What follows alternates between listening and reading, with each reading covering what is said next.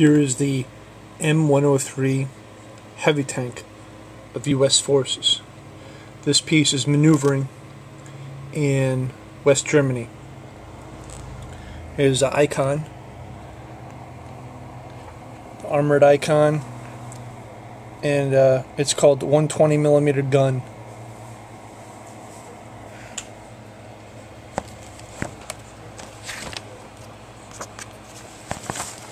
Here's another image of the legendary Heavy. Her turret is in a reverse position. The Marine Corps pilot tank still carried the bipod travel lock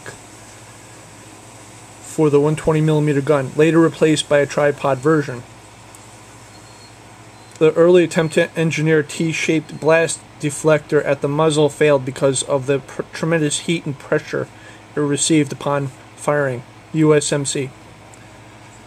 So there's the muzzle brake, deflector, there's bipod, reverse turret.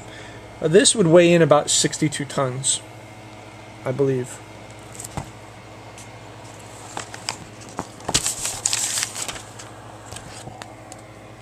Here's a artistic rendition of the M103 in action. And you see the very bright plume of the gun firing. This is like a WOT imaging factor. This is a kind of like a artistic concept.